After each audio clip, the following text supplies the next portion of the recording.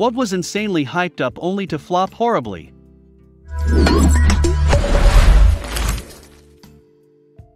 The movie adaptation of Christopher Paolini's Aragon. Ugh. This one hurt me. I was super excited to see it after reading the book. I remember the intense disappointment about 20 to 30 minutes into the movie. I wanted to walk out at that point, but I was with a friend who hadn't read the book, so it wasn't as horrible to her. I went for my birthday party with my friends. I was over the moon that we would get to see it on my birthday. I left furious. I was only a kid, but I was going on and on about how horrible it was, all the inaccuracies, how could they leave out vital characters, etc. Probably the biggest movie disappointment for me in my life, and no, I haven't seen the Avatar movie, and I intend never to see it. The movie's so bad it killed VHS. No, seriously, it was the last movie ever released on VHS. Edit. After further research, A History of Violence was the last wide distribution of a major release.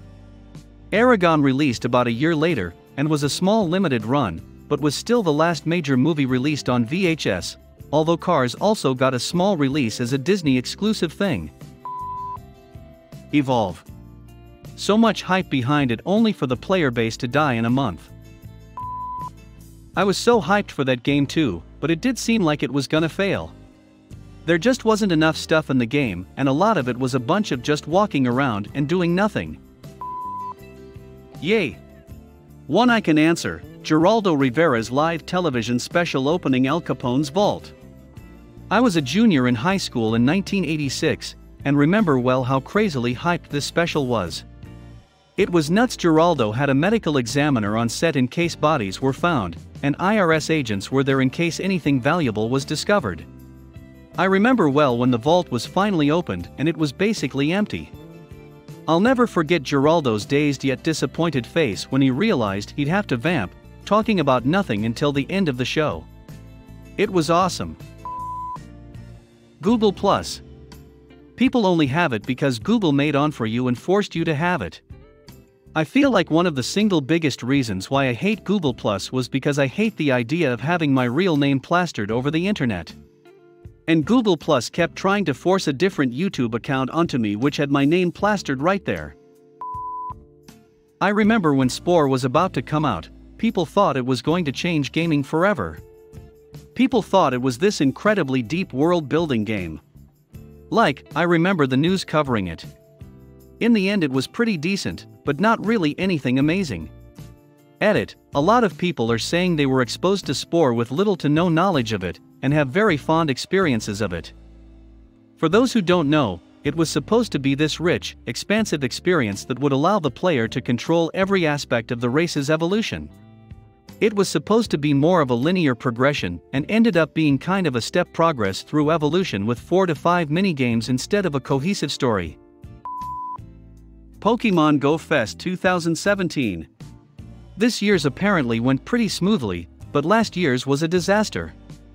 20,000 people were crammed into a park and choked the cell phone networks, so basically nobody could do exactly what they came there to do, play Pokémon Go. Many people from Niantic got up on stage, and were booed and greeted by chants of "We can't play." It was a disaster. This year they go in contact with cell tower providers extremely early, and had things set in place to not have a repeat. They also did not do any video livestream because 2017 was a nightmare, as you said. People throwing things at people on stage and at YouTubers. They also extended the in-game benefits to cover into downtown Chicago, rather than just Lincoln Park, to mitigate a lot of issues. But yeah, 2017 was a hot mess. Radioactive glazing on dinnerware. Yeah, turns out glowing dinnerware is less cool than cancer. The Last Airbender movie. I went and saw it even after seeing its 15% rating on Rotten Tomatoes. Big mistake.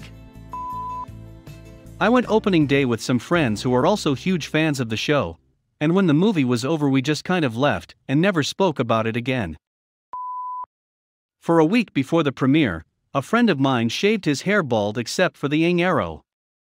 It looked sick to all us high schoolers. Right after the movie came out, he made it into a mohawk and convinced everyone not to spend money on that movie barf.